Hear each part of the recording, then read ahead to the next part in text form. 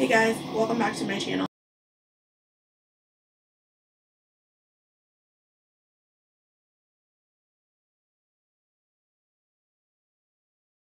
So today I have for you my current favorite top 6 bad boy romances. So let's go ahead and get started. So the first book I have for you is in a series. I think the first book is called The Same as the Series. So I don't know if this is actually the first. I think it is though. So the first one is Commanded by You. And this is by Geneva Lee. So this story is kind of like a British royalty reimagining.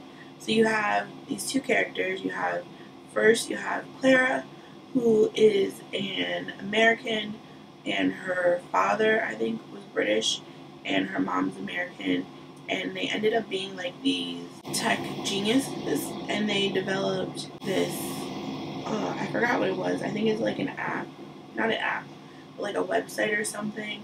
And then they sold it, and that's how they made all their money. So her family's rich, but she's always had more of an affinity to like her dad's kind of thing than her mom's. So she ended up moving to the UK, and that's where she lives. Or I think that's where her whole family lives actually now. And then you have Alex, who is the British crown prince. So they end up meeting at a party, and she doesn't really know who he is.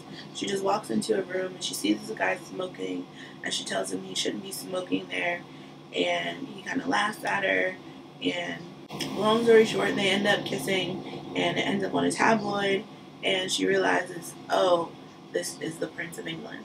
So from there, they end up starting up an affair, and it ends up being a lot harder to keep their relationship as platonic as they were expecting it to be. They kind of thought, hey, we'll just do some hookups in a hotel and nobody will ever know and it'll be easy. We'll just have this kind of like friends with benefits type thing. And they realized that they are developing feelings for each other, and it's a little bit more than that. From there, the story kind of progresses into how do you have a relationship with somebody who is in such a highly viewed life, like their life is kind of under a microscope. And so she went from being someone who lived a very mundane, average life to now her life is also under a microscope, and does she even want that for herself? And the story kind of, I found that I enjoyed this a lot because it was interesting to look into this kind of lifestyle.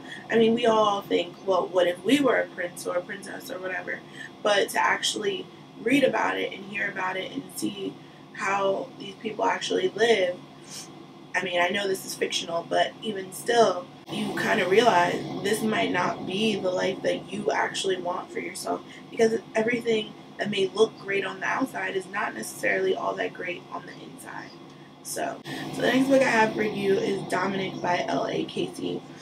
So this book is I guess you'll call it like a new adult book, and it's one of my favorites. I've read it a million times. So your two main characters are Dominic and Bruna, and Bruna is, I think, pretty much the whole perspective that you get from the book. I don't think you get Dominic's perspective at all in this book. I don't think. So anyway, Bruna is a very quiet, introverted person since she lost her parents. It's just her and her sister Bruna, and she doesn't want to let anyone else in. So she's gone so far as to ostracize everyone at school. People know that they shouldn't talk to her because she doesn't want to be bothered, and she'll just kind of ignore you. And then in walk the two Slater twins, and they kind of break down her whole wall and force their way into her life, but especially Dominic, who starts off kind of bullying her. And it's bullying, but it's not bullying, if that makes sense.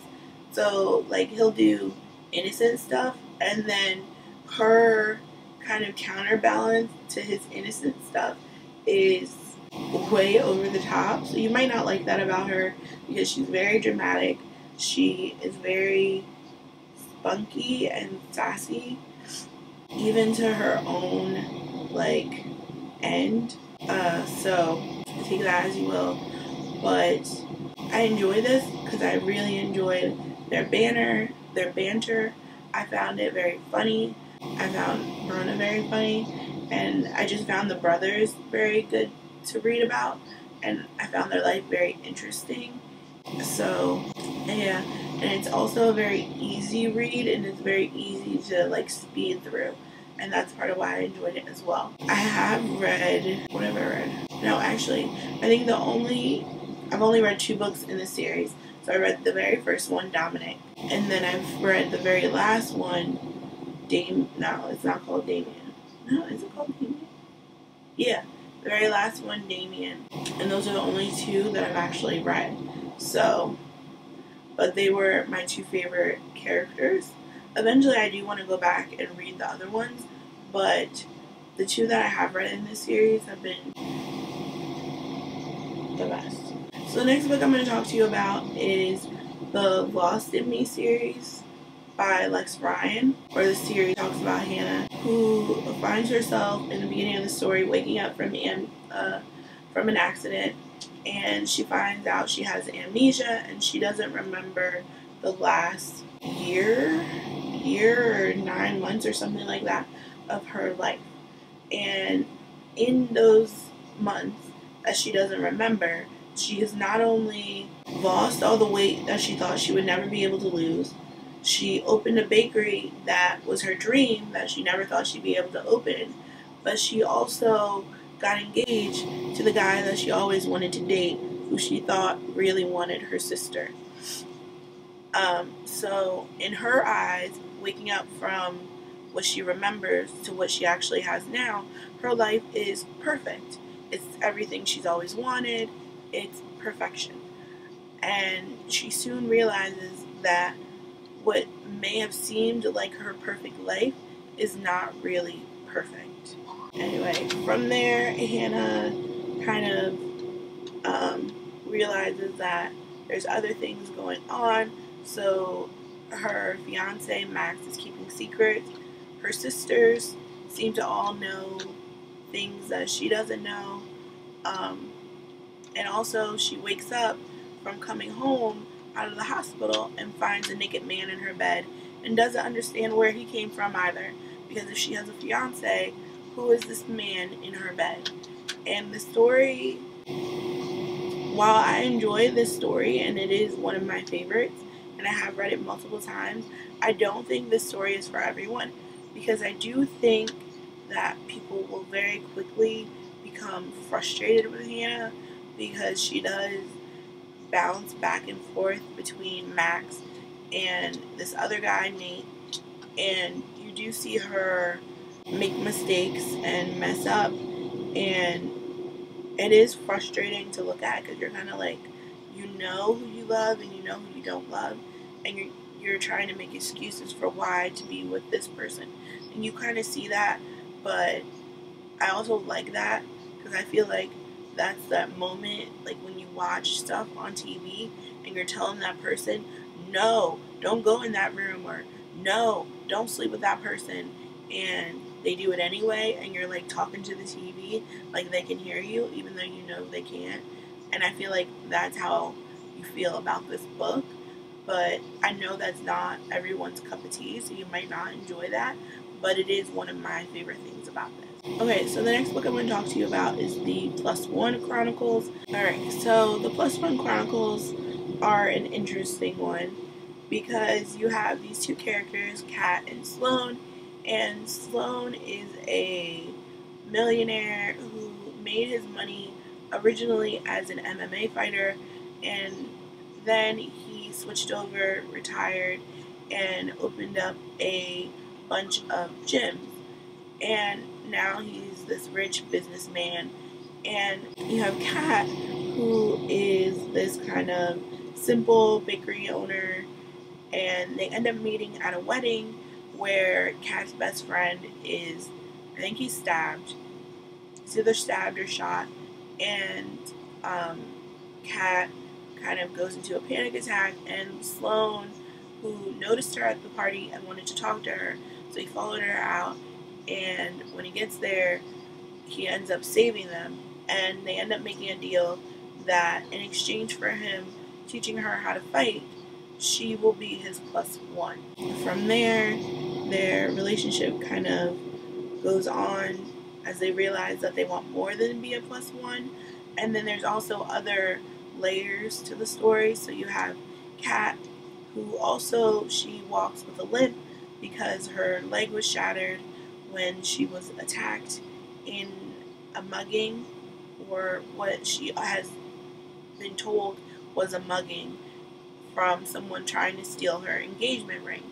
Kat works as I think a secretary in her parents' lab, and her fiance was a like a protege of her parents, and so they were engaged to be married.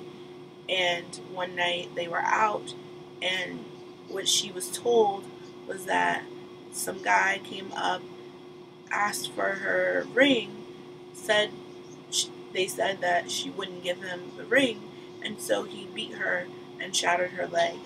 And in the meantime, her fiance ran back, got in their car, locked the doors, and called 911.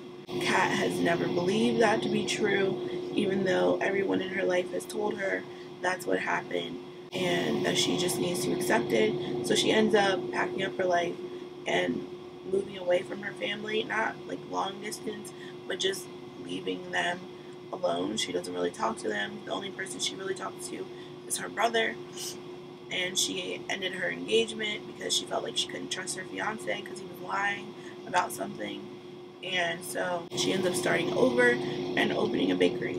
This story was one that I felt like was very intriguing, and that's what kept me reading it. So it kept you going to the next thing, and you also find out that there's a lot of things that happened in Sloane's past that have shaped him into the man he is too. So I found this story one that I devoured very quickly because it was fast paced, it was quick going. You had a lot of, I don't want to say action because there isn't a ton of action. Like there's some like action moments, but most of it is just like intrigue and drama and stuff to like propel it forward. And the plot was really good, and I really enjoyed that about it.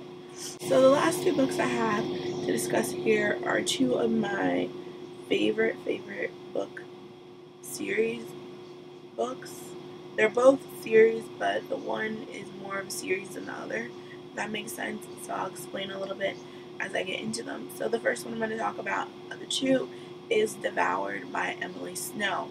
Now, Devoured is a rock star romance thing. So you have Lucas and Sienna, and Lucas is the front man for the band Your Toxic Sequel, and Sienna is a wardrobe consultant, and they meet on the set of one of Your Toxic Sequel's music videos.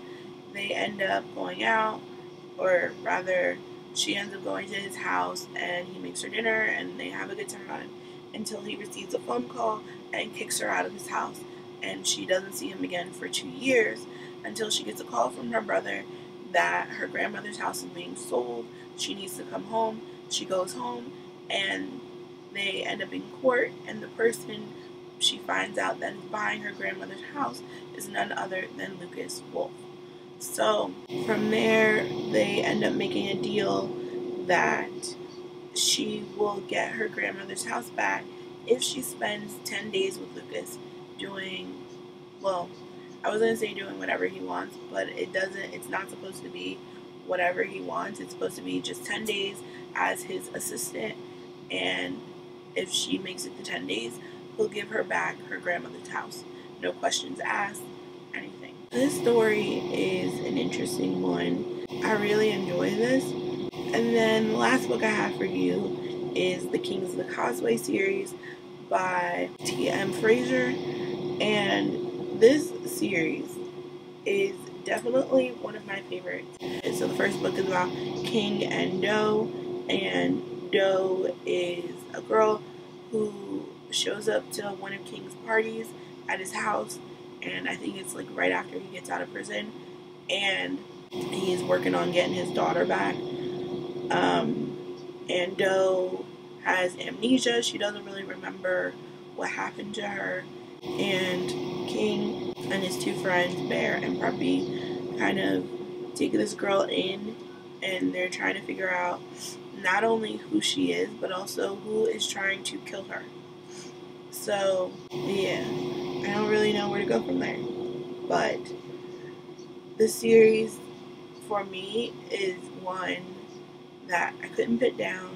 It's very intriguing. It makes you laugh out loud because you have these guys who have such a great relationship and a great camaraderie for each other that it's good. And I can't say anything else, but it's good. Alright, you guys. So we come to the end of this video. And so now you know my current favorite bad boy romances. I hope that you enjoy this video.